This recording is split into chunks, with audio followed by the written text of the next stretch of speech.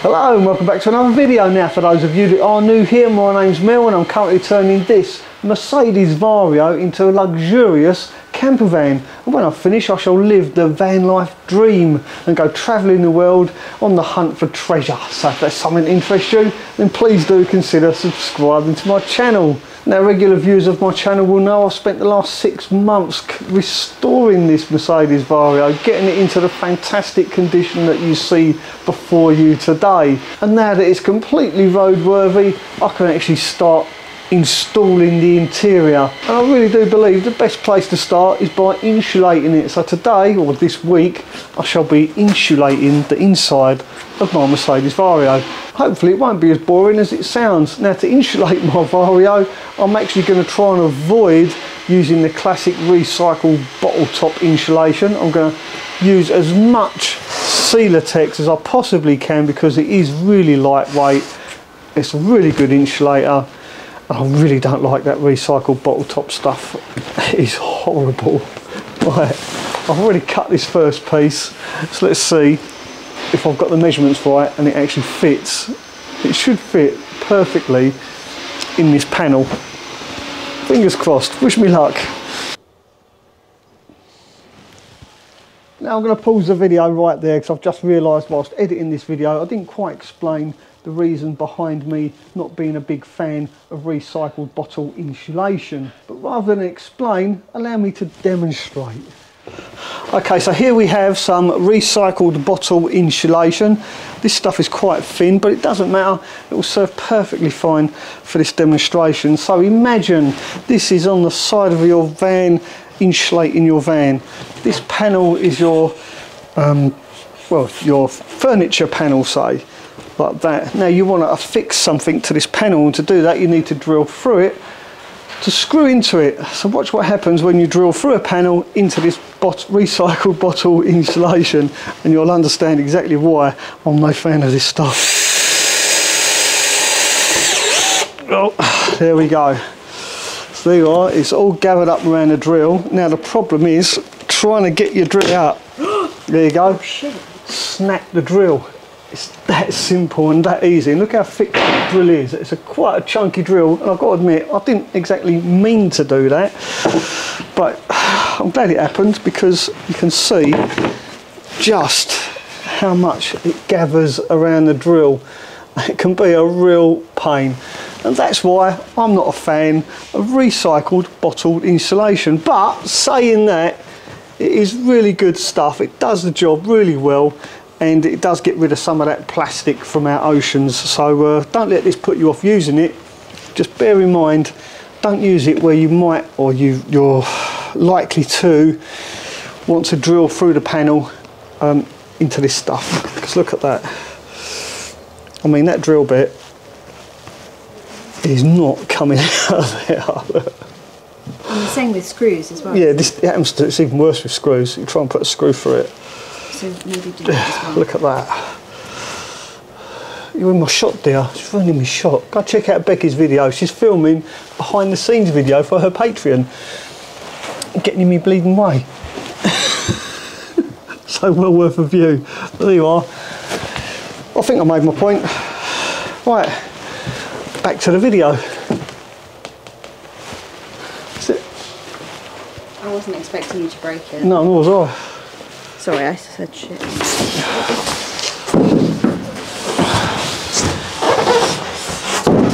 Now, if I've got my measurements right, this should fit perfectly in here.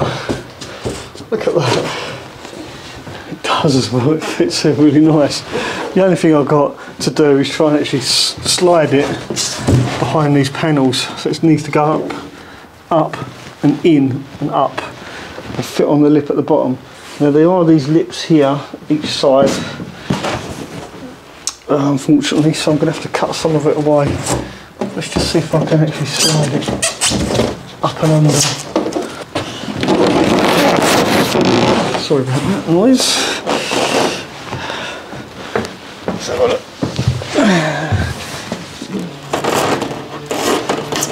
I'm kind of guessing this acts as a vapour barrier as well. You don't need a vapour barrier as long as you seal it with that aluminium foil tape.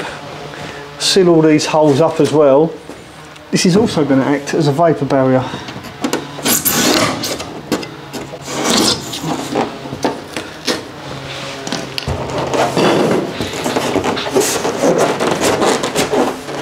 Yeah, it's going to go in. Let's do the other side as well. This is a momentous occasion.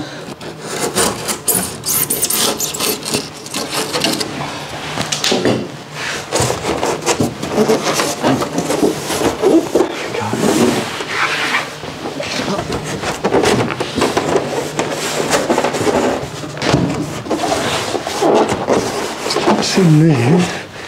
I'm hoping let's just put a little use off of that a little bit. I was kind of hoping it would slide behind there and go that way a bit. Oh, it has. That should go in there. Look at that, it's in. Yes. Supposed to slide this way. Right. And then I can get stuff behind there, in that gap. Yeah, I need a strip of it in there for it to be satisfactory. I can't get the bloody thing back out now. I've shot myself in the foot, as they say. Right, I'll be right back. I'll just try and figure this out. Well, I've managed to get it out with the pry bar. Perfect. Right, that fits. So if I show you now the bit I mean, I want to get stuff behind there because there's about that much, it won't be insulated. And I'm not too pleased about that. I want it all to be insulated. So what I'm going to do is cut some strips off, left off of this, and put them in here to fill this gap all the way down there, so it's nice and tucked up behind there. But I still feel there's going to be some kind of thermal bridge, so there's not much I can do about that. I'm just going to have to accept that it's a tin can basically. Yeah, right, let's get some bits and cut them in there and I'll show you what it looks like.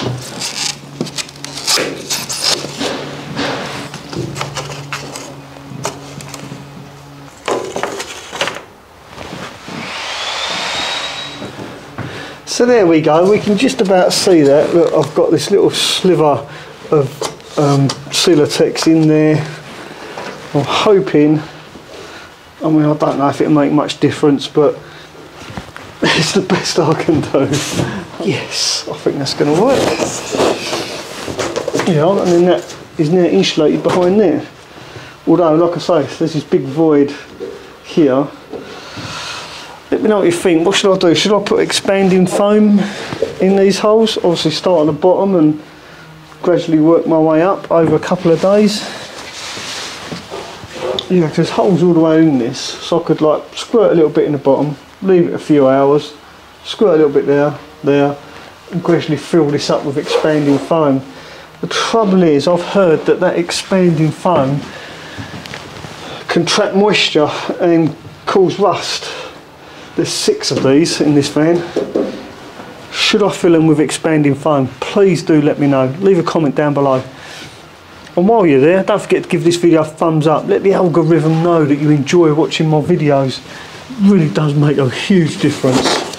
So I've just learned. I should be asking people to give my videos a thumbs up. I know it sounds a bit cheesy, that's why I don't do it, but apparently I should. Yes, it's in. That is it. Easy as that. Too easy really, isn't it? Don't even need any stick pins. Right, there we are. Now we'll go all the way around, seal this completely with that silver sticky tape, and that stuff is super sticky, and that should give us a vapour barrier. No need for that foil bubble wrapped stuff, because I believe that's a waste of money anyway, because it's a reflective barrier, and if it's up against something it's not going to reflect the heat because there's nothing to reflect it. out to? I don't know. Shut up, Mel. Right, that's all I've got to do is the rest of it. I won't film that because I think that'd be pretty boring. I'll see you when I'm done. Don't forget to leave a comment on whether or not I should put expanding foam in these before I do put the vapor barrier, whatever, up. So by the magic of video editing and YouTube, I shall now make this really quick and simple. I've got to say, I'm loving how square this van is. The walls are nice and straight, it's all nice and square. There's no awkward curves. Maybe this little bit here might be a bit of a challenge, but nothing that I can't handle. Insulating this van is going to be a real joy. I really am just so stoked at how simple and easy this is going together. Right, with that said, let's carry on. I've now got to do the next panel. So I've done these two already. I'll just stand here so you can see how square and simple this is to do. Can you tell I'm excited? Right, let's do these ones now. Now, to insulate this panel with the wheel arch in it, I'm going to use the top offcut from when I did the very first panel. And this is going to make it a lot simpler. It's a smaller piece of insulation. I can manoeuvre it, cut that arch out nice and simple, and then once this is slotted into place, I will then insulate the opposite panel on the opposite side, and that will give me another offcut exactly the same size as this, which I will then use to insulate that part of this panel. Absolutely brilliant, which means, in short, this entire panel will be insulated using two offcuts. I'm loving this van build, I really am. This is so good. I wish I discovered Varios years ago. So if you're thinking about buying a van to convert, I highly recommend getting a Vario. Just bear in mind you do need a C1 licence or something like that. So there we go, that's simply going to slot in there like that, and I'm pleased with that. And by doing it like this, I'm going to end up with an air gap between the Celotex and the outside of the van. So this is going to give us that nice bit of air insulation between this. And any heat coming through there, through here, will hit the Celotex and bounce back out again to give us that nice barrier. It's going to work really well. Yeah, this van is going to be great as far as insulation is concerned. It's absolutely perfect. Because of these ribs, I'm using minimal insulation in this van because I want it to be as wide as possible. I'm not going to go over the top with insulation because quite frankly I think it's a waste of time anyway. That's why I've got loads of windows. They're double glazed, so in the summer I can open all those windows up, be nice and cool in here. In the winter I can shut those windows, and with a 5 kilowatt heater in here it's going to be plenty warm enough. That's why I'm not going overboard with insulation. I know a lot of people out there are probably screaming at me saying, oh, you should put dodo mat across here, you should fill the void with stuff. I really don't think it's necessary, so I'm doing it my way. You don't have to copy what I'm doing. If you want to put more insulation in your van, then that's fine. You go ahead and do that. But, 25mm Celotex for me is plenty. Absolutely plenty. And the nice thing about this as well, it does act as a vapor barrier as well. I'm not going to be putting any of that aluminium bubble wrap. I do think that's a complete waste of time and a waste of money, and I've mentioned this before in previous videos. So yeah, don't shoot me down. Not just yet anyway.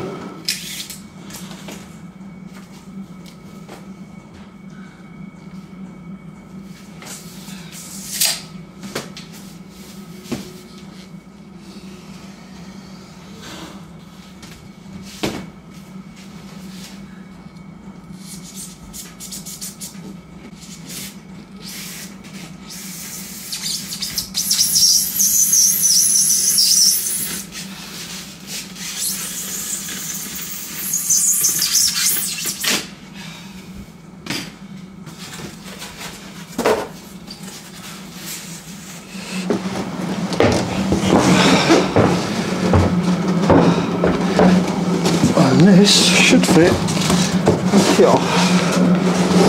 Let's try that way. That's better.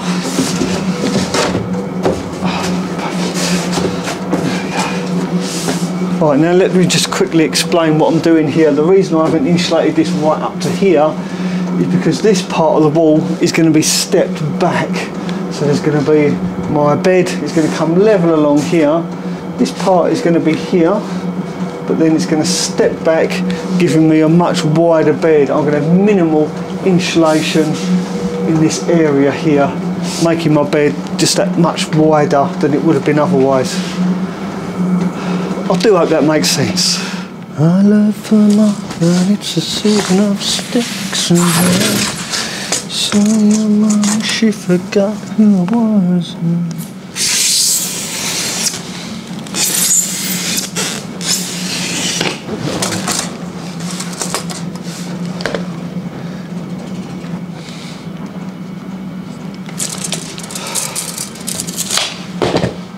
This stuff is so easy to work with, so much better than that recycled bottle top stuff, and I've absolutely no doubt it's probably more than likely a better insulator as well.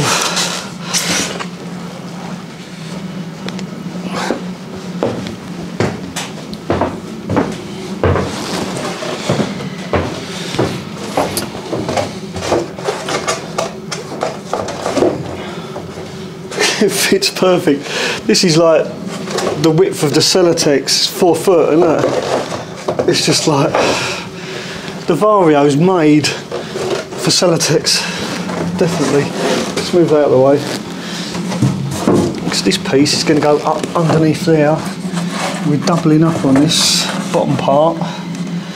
So this bit, as you can see, is stepped back because I want to panel this level to about here. With this, I need to put another piece down here yet, another strut coming down, and then we'll have a stepped back panel level with the bed. I promise you all of this will make sense once you see me start paneling the walls out. Right, let's see how level this is. This will make more sense now what I'm actually doing, what I'm up to. So, yeah, that'd be alright, it's low enough. I thought it was just too high, but it's fine. So there you go, if I put that piece of wood there, you can see the difference. So this panel is going to be in line with these, okay, because I'm going to have, I think it's 18mm ply from here down, and then from here it's going to step in, and then I'm going to have I think 3 or 4mm ply up here, and this will give me more length in my bed area, if that makes sense. I can see it in my mind, in my crazy mind's eye. I can actually see what it's going to look like. It's just a little bit difficult to explain what it's going to look like, so I think I'm better off just doing it and showing you when it's done. See you in a minute.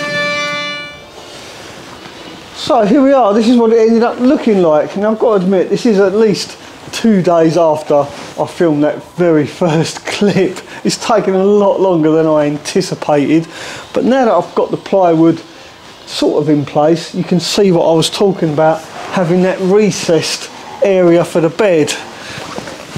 Hopefully you can see it from that angle. Let me bring you in a bit closer and I'll show you exactly what's going on. It's a little bit dark in here, unfortunately. Oops, on the roof. So there we go, you can clearly see now, you can see that huge recess. Obviously this isn't fixed in place, so I'm going to put auto carpet on here. A nice wheat colour auto carpet. We're not going for black or grey auto carpet, we're having wheat flavoured, coloured. You can see there's a step here. It's the same on the other side. This is going to give me a huge bed. It's going to be really long, the bed. It's going to go across the van. And obviously the window frames are going to really set it off as well. By the time I put these frames in the window like that, and imagine wheat coloured auto carpet there. All this will be nice mahogany type woodwork. It's going to be beautiful, absolutely lovely. Now, another good thing is Rebecca has come today to help me finish off these panels. This is 18mm ply and it's a lot heavier than I expected. My original plan was to actually put 18mm ply, this high, down the entire length of the van, giving me something nice and strong to bolt everything to. But because of the weight of this stuff, that ain't going to happen now. I'm just going to use the 18mm ply to support the bed and affix everything to it that's underneath the bed, i.e. my electricals and water tank and all that stuff. It's all going to be bolted to this 18mm ply, making it nice and secure. Excuse me. So like I said earlier, this is... So like I was saying, this isn't actually fixed in place, it is only sort of resting on...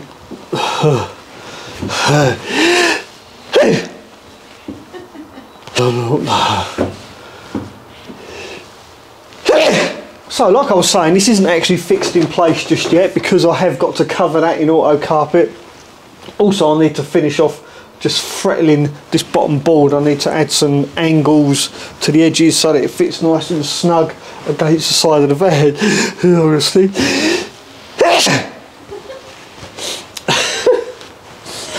I'm just going to go and find some tissue to blow my nose, and then I'll the lovely Rebecca is going to help me.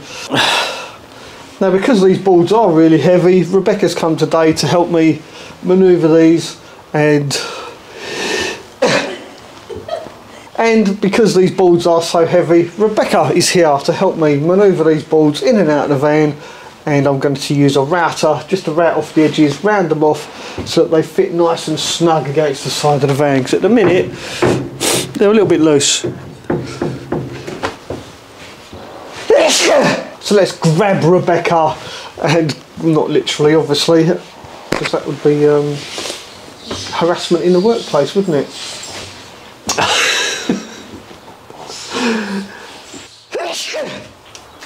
She's actually busy filming me for her channel, so if you haven't seen Rebecca's channel, I've got to stop sniffing. Here she is, the lovely Rebecca. You're looking very pretty today. Thank you very much. You've got your war paint on. I have, yeah. Ready to rock. Ready to rock and roll. Yeah. Right, what are we going to do? We're going to take a board out and we're going to route the edge. Right. So we need to go and find the router. Right, yeah. Just so happens, oh, the groupie. Just so happens young Sean, who's not actually here, has got a router. As coincidence would have it, he's got the right bit that we require fitted to said router. So thank you in advance, Sean, just in case you see this. Yeah, cheers, mate. We're just going to borrow your router. Oh, wait a minute, dear, let me help. Try and tell when you're getting a bit keen there.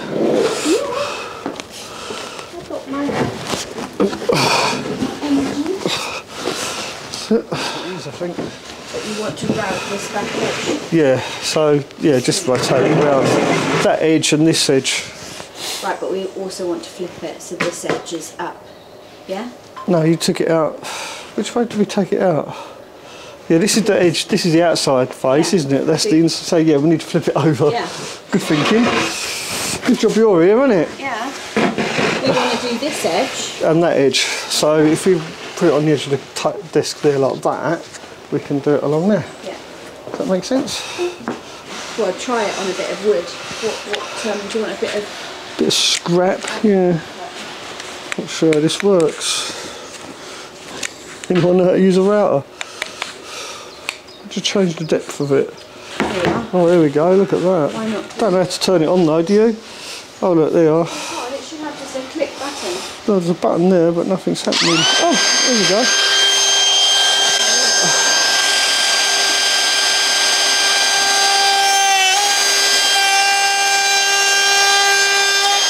There you are, look at that. It's perfect, isn't it? Is that too much? No. No? That's how we want it. We want it so it's... Curvature. Yeah, it's the right angle, see? It's, okay. Camera's gone over there for some reason. There you go. It's that angle that we want. We want to take the corner off. And that takes the corner off, look. Yeah, that's perfect. You might want to give it a few.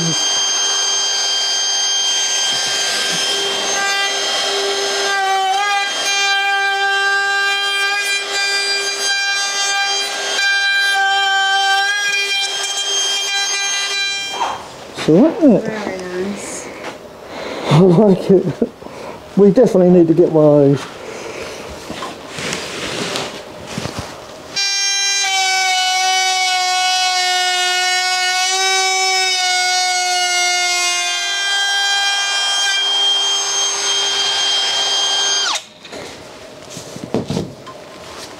Bloody messy though, look at it.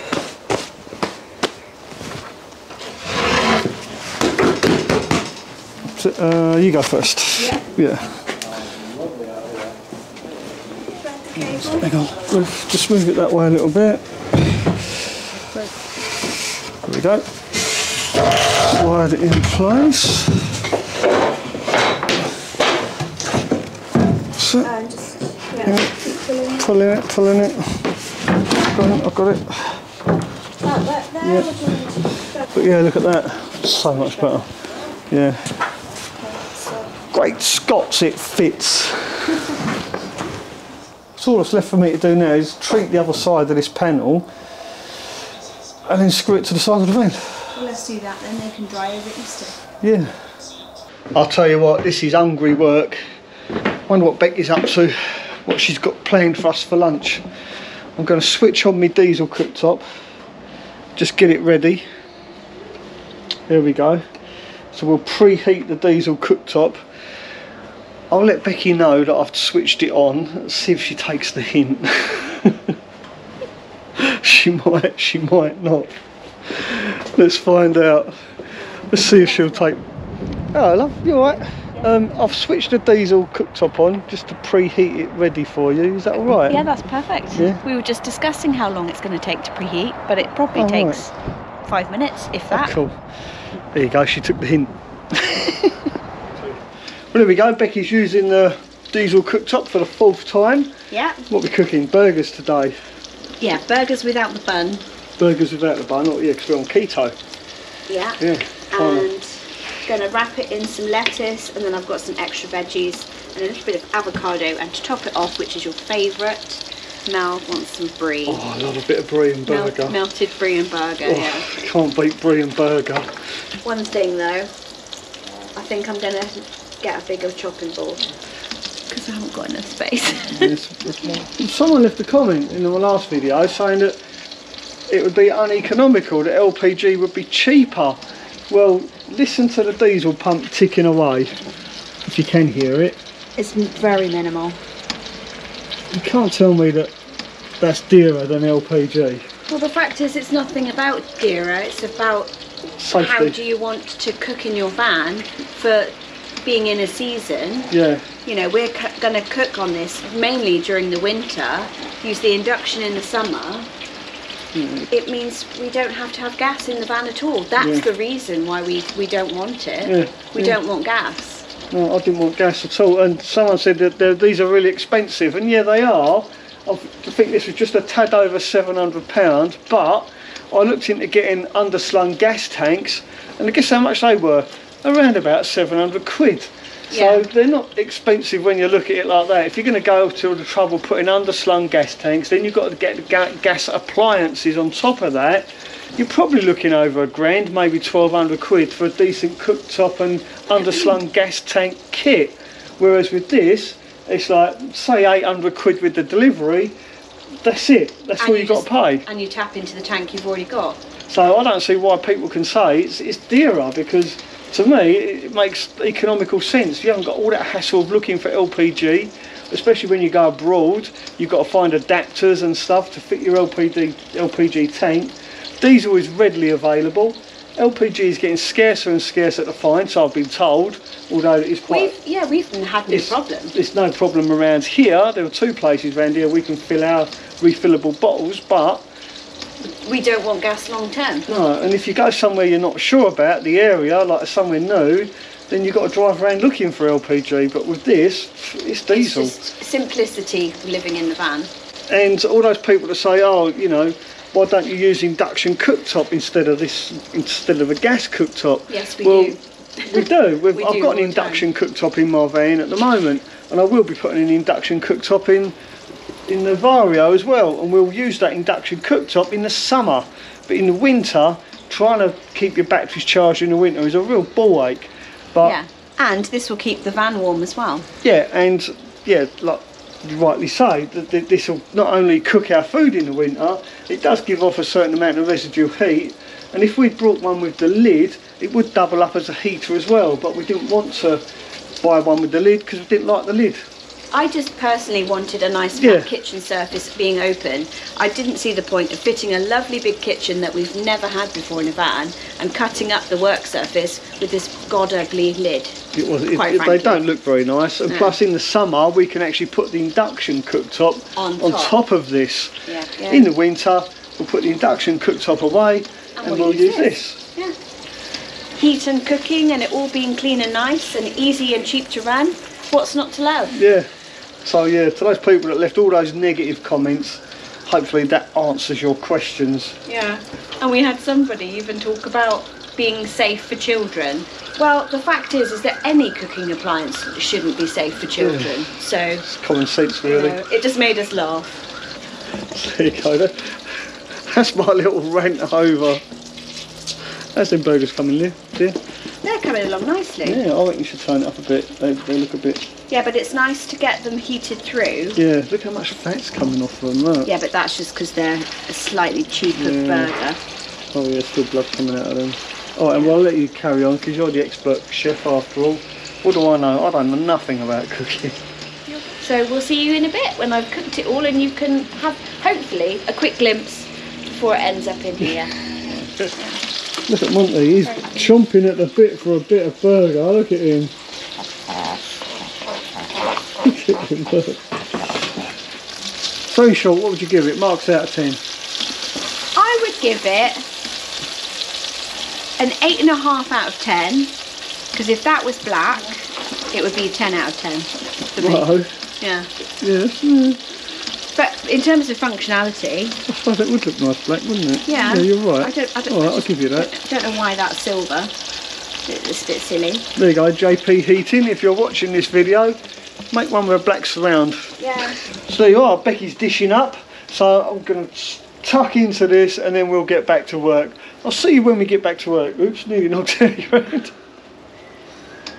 Yeah, we've got to work on this kitchen area. I'm going to go and sit down before I knock something out of Becky's hands. See you in a bit when we're back working on the van. Like that on this channel.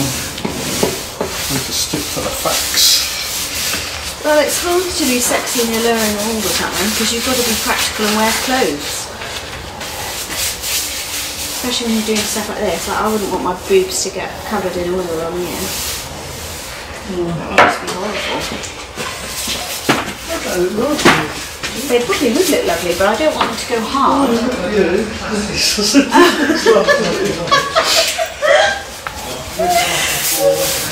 Sorry. I'm going to tell people what we're doing. Talk to the camera. Oh, hello.